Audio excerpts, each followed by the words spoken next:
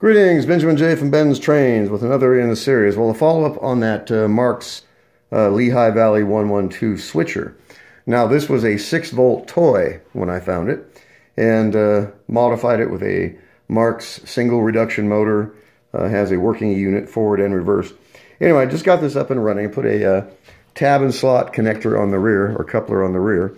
In the front, I have mounted a Lionel coupler, and getting ready to test this to see how it runs.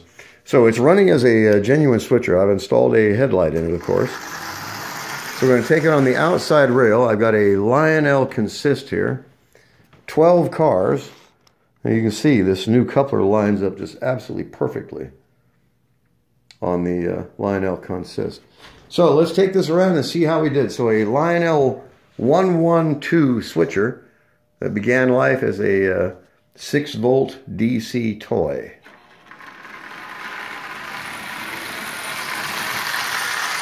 So as you see, it's turned into a genuine locomotive. That's pulling 12 Lionel cars with no problem at all at about 40% power. So I can put a Lionel coupler on the rear, make it strictly a Lionel switcher. Currently it's androgynous. It has Lionel on the front and Marx tab and slot on the rear. Or I can go ahead and put a standard tab and slot on the front. So it's a universal little locomotive. It was really inexpensive. I got the entire set for $12, including 3 cars. So, like I said, a bit of judicious modification. It now has a full-size single reduction motor, working E-unit, Lionel coupler on the front, tab and slot on the rear. And it's now a genuine switcher. And it's running quite well, as you can see. That's 12 Lionel cars pulling that with no problem at all.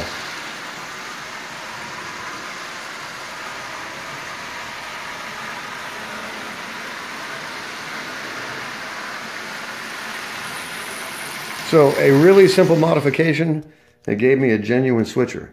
So Lionel coupler on the front, Marx tab and slot on the rear. So it's a universal switcher. It will couple with virtually anything. So just a quick video. As always, if you have any questions, feel free to drop me an email, benztrains@gmail.com. And as always, thank you for watching.